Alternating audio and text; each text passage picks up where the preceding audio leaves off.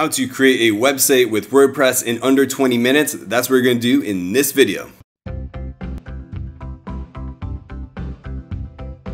What's up everybody, my name is David, websitecreatorpro.com. So I thought I would switch up today and create a much shorter video than my long form tutorials about basically what do you need to know when creating a website. What is the essential need to know information, and that's what I hope to accomplish in this video. So we're basically I'm going to walk you through the process of creating a website with WordPress as fast as possible without skipping any really essential steps. So if you're ready, let's get started. Okay, so the steps involved with creating a website with WordPress are very simple. So number one is that we have to get a domain name, add a domain name registrar. Then the next step is we have to get a hosting account. Then the next step after that is to set up name service. And then the next step after that is to basically install WordPress and set up a few back-end settings, which I'm going to show you. So let's get to it. Okay, so get your domain name. So where to get your domain name? I recommend Namecheap because they are a domain name registrar. Now you'll see a lot of other tutorials on YouTube and everybody's like, oh, free domain name on Bluehost or free domain name with HostGator or free domain name. Free is not free, guys. Free is free for the first year, and then you have to pay an inflated price that basically makes up for the difference of it being free for the first year. So it's not really free. That's why I recommend a domain name registrar. Now you have a lot of options to choose from with a domain name registrar. I have other videos on this channel that you can check out about what domain name registrars I like, but I personally use Namecheap, so I use Namecheap and I recommend Namecheap. And so let's jump into Namecheap and I'll show you how to register your domain name right now. Welcome to Namecheap.com. So to get started, it's very easy. Just go to the search box and type in the domain name that you would like to register. So I'm going to type in my super amazing blog.com. Okay, and I strongly recommend going for .com. And so let's click the search icon, and then on the next page, Namecheap will tell us if this item is available to register or not. Okay, so our domain name is currently available to register at $888 a year, and we'll go ahead and add to carts. And now click on view item, and that's it. So let's go and proceed to checkout. And right now we have our domain name. You can register a domain name for up to 9 years in advance. I would definitely recommend registering for 2 or 3 years. Leave auto renew off. When it's time to renew your domain name, Namecheap will email your basically the email that you use to set up your account. You get WhoisGuard for free forever, and WhoisGuard protects your private information. And simply click on this big red button that says confirm order. You'll need to create a Namecheap account. It's not complicated, and that is it. That's how you register your domain name at Namecheap. Okay, so you have your domain name, and now it's time to get a hosting account. And again, you have a lot of different options with a web host, but what we want is a shared hosting account because we have a brand new website. We don't have any content, we don't have any traffic, so we don't need some big complicated hosting plan, nor do we need to be spending a lot of money on a web host. Now, I personally recommend Bluehost for new websites because they are the #1 recommended web host by WordPress for a reason. They have great customer service, they have a good web hosting service, your site will load quickly, and it's just designed for beginners, and it's just a good overall experience if this is your first time creating a website. Basically, they're like the safe choice. They're like the Coca-Cola, I would describe, of web hosts. They're not oh, they're amazing or oh, they're bad. They're just a good, solid choice. And so what basically is web hosting? Web hosting is just the computer that's on 24/7 that allows your website to be available to the world 24/7. Because back in the day when people used to host their website on their laptop or their home computer, if they turned their computer off, their website wouldn't be available. This is 30 years ago. And so that's basically why web hosting developed as a service, because people need and companies need basically a computer that's on 24/7 that can handle traffic and requests and all that good stuff, and a place to store all your information your videos and pictures and all the content you're going to be publishing. So anyways, let's get a hosting account with Bluehost right now. Welcome to Bluehost.com. So Bluehost is actually the #1 recommended web host from WordPress. They're an excellent shared web hosting for starting your first website. Now to get started with this is just go to hosting, and then you want to navigate to shared hosting. Now when you're on the shared hosting page, you have a few different options. You have basic plus, choice plus, and pro. Basic, you can only have a single website, so I highly recommend not getting basic. I personally like plus and choice plus. Plus has enough resources to basically to kind of allow your website to get to like 1,000 visitors a day, maybe 30,000 page views. Choice Plus allows you maybe more like 1,500 and around like 50,000 page views, a good medium-sized website. And so I definitely recommend getting the Choice Plus just because the introduction rate is the same as Plus and you get a lot more in terms of like resources. So go ahead and click on select.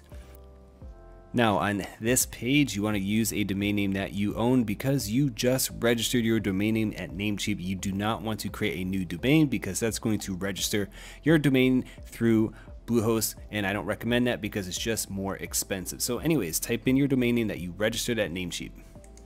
So I'll type in my super amazing blog and click on next. Okay, so next we have account information. This is pretty self-explanatory. I'm not going to insult your intelligence, just fill out your account information like you would anything else. Now here is where it's a little bit more important. You get a massive discount the longer you register in advance.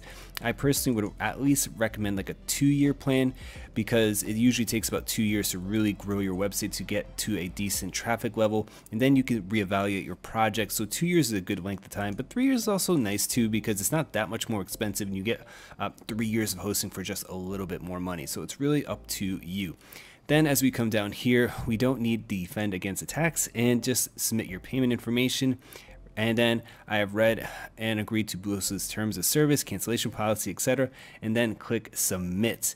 And then you'll be guided through an onboarding process. Welcome to Bluehost.com. So this is the dashboard for Bluehost.com. Now the next step that we need to do is set up the name servers because your domain's probably not looking like this. It's looking like probably like something like temporary box something something. The reason is because you have to set up name servers. So let's get to that next. So you have your domain name, you have your hosting account. How do you actually connect the two? It's a very quick and easy process. Basically, you have to go into your domain name registrar and set up the name servers to be pointing to your hosting account. It sounds complicated. It's actually something that just takes like 5 minutes. It's a quick copy paste job, and I'm going to show you how it's done right now. Setting name servers is quick and easy. So this is the welcome email from Bluehost. Now all web hosts are the same in that they send a welcome email to your email upon purchase. So right now when you're in Bluehost, you're probably looking at something like this where it says box something something something. The reason is because you haven't set your name servers. So find your welcome email from Bluehost, and right here it says name servers, and this is it, NS1 and NS2 Bluehost. Now what we need to do is we need to take this and go to Namecheap. Now you want to click on domain list, and then you want to go to manage for the specific domain name that you want to edit. Then scroll down here and go to name servers. Right now for you, it probably says Namecheap basic DNS. You want to go ahead and just click on custom DNS. Next, you just have to input the name servers literally. So NS1 Bluehost and NS2 Bluehost, and then that's it. And once you're done with that, click this little green check mark, and then it will say changes to your DNS settings can take up to 48 hours to take effect. Personally, this normally takes about 20 minutes or so. It doesn't take that long, but that's it. That's how you set up name servers for Bluehost and Namecheap. So we have our domain name, we have our hosting account, we have name servers set up, we are good to go. The next step is just to install WordPress. It's very quick and easy, and you're going to be quite surprised by how just simple it is to install WordPress. So let's get it done. Let's install Bluehost on our domain. So to get started, just go to My Sites, and on here, you want to go and click on the blue button that says Create Site. Then enter a site name and a site tagline. So the site name and site tagline, both of these can be edited later once you're logged into WordPress, so don't stress over this too much. I'm just going to put in my name because I'm using my name as my domain name, and then I'll just type in something like hello world, whatever. Now what's more important is to click on this advanced tab. Now the email address, you can put in the email address or you can use the one that you used buying your web hosting account. Up to you. Basically, this is going to be your recovery email address. Now, I highly recommend you set a WordPress admin username and admin password. Otherwise, Bluehost is just going to generate a random username and a random password for you. And so I'd rather just set it myself. So I'll just type in admin123, and then I'll just set the password myself so I can know what it is and log into my account with ease. Click on next. Now right here we can unselect these plugins because we don't need them, and we want to install WordPress on the root domain name. So just click on next, and WordPress will begin the installation process. Okay, WordPress has successfully been installed. So to log in, you can just click this button right here that says log in to WordPress. Now, one thing to remember is that you want to go to wp-admin in order to log into your website from this point onward. Okay, so this will be a back-end thing to log in, and just use your username and password.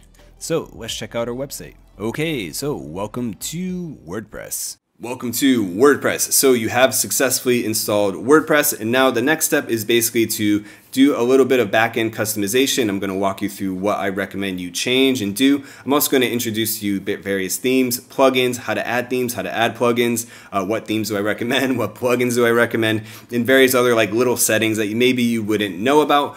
So if you're ready, let's get to it right now. Okay, so some backend settings to take care of with your brand new WordPress powered website or blog. Let's get to it. So first thing we want to do is we want to navigate over to settings, and then you want to go down where it says permalinks. Now we're going to set the permalinks, and I highly recommend that you click on post name, then click on custom structure, and go ahead and add in /blog. So that means all your blog posts will be structured in our blog/post name. Now, most recommend using post name, but I personally like using this custom structure. It's what I personally use, and I've found it to be the most effective URL structure because it gives the site a nice structure. Now, month and date is only good for news-oriented websites or any website that's publishing time-sensitive content. And post name is good, but it's more ideal for smaller websites that are only going to be like 15, 20, maybe 30 pages. If you're going to be building a big website, you definitely want to consider structuring under blog/post name. And so anyways, whatever you decide to do, I recommend post name or my own custom structure. Totally up to you. It's your website, but go ahead and click on save changes. Okay, so next we want to navigate over to users and open users in a new tab. Now the users for our account, we're going to have one user, which is our administrator account. We don't want to publish content as the administrator just in case anyone was ever to break into our site, or etc. Worst case scenario, because if they break in as the administrator, they have full access to the site. So instead we want to publish content as a editor. So to get started with that, you just go to add new. And then under add new, we have to create a new username, email, first name, last name, etc. So go ahead and just create any username. So I'll just call this admin2. You have to use a different email, so just go ahead and do that. You don't need to enter a first name or a last name, and then you can show the password or you can hide it, whatever. So just make sure it's a password that you can remember, and then send user notification. We don't need to do that, and we want to make this account an editor account, and this is the account we will use to publish content. And so just click on add new user, and now we are good to go. So when you're under your blog posts and you're creating new content, so for example, if we click on add new, make sure your post is published under the editor account. So I'll just show you quickly how to do that. Okay, so right over here under document, under author, we want to change it to basically the editor account. For me, that was admin2 that I just created, and that is it.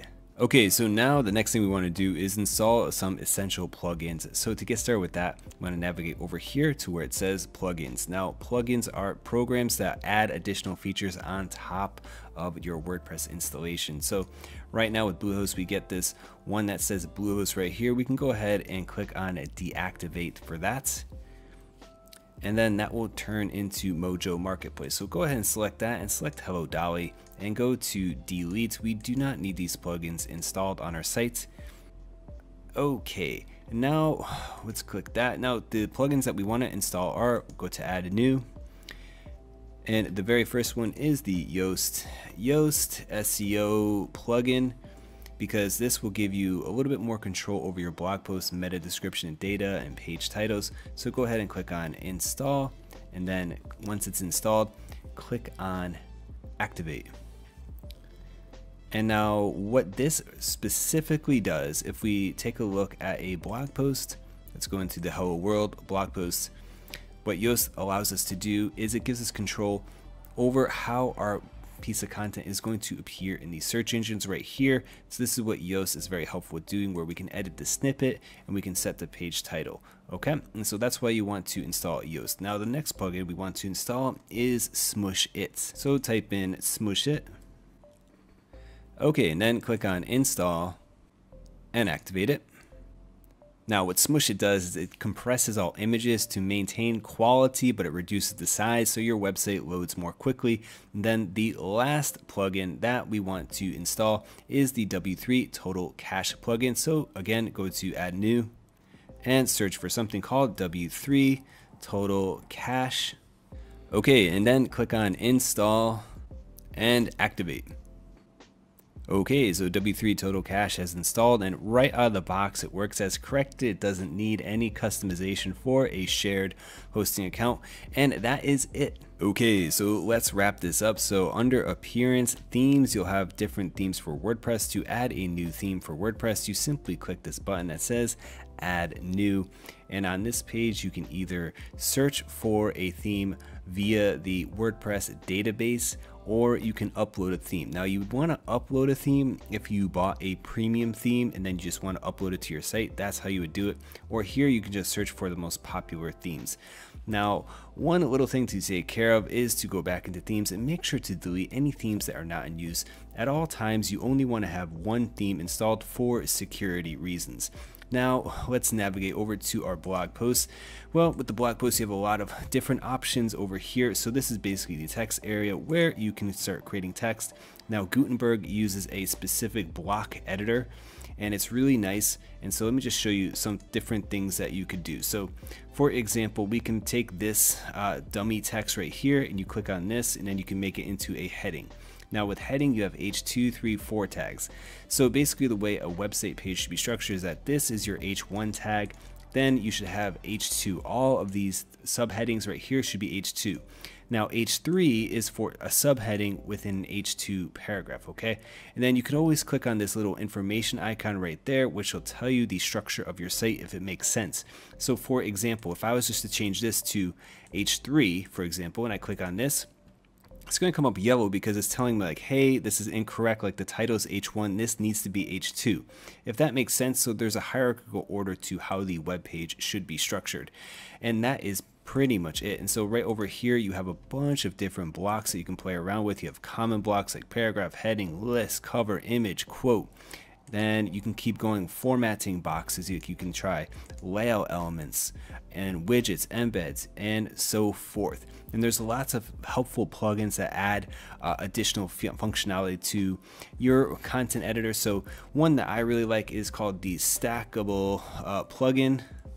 This is one of my favorite plugins for WordPress, for the WordPress editor. But again, this one's optional, but this one just adds nice looking editing blocks. Now, if we actually take a look at these specific blog posts, you're going to see that it says by admin 2. You're going to be like, how do I change that? So again, you have to go into your users, then you have to go to where it says admin and then click on edit.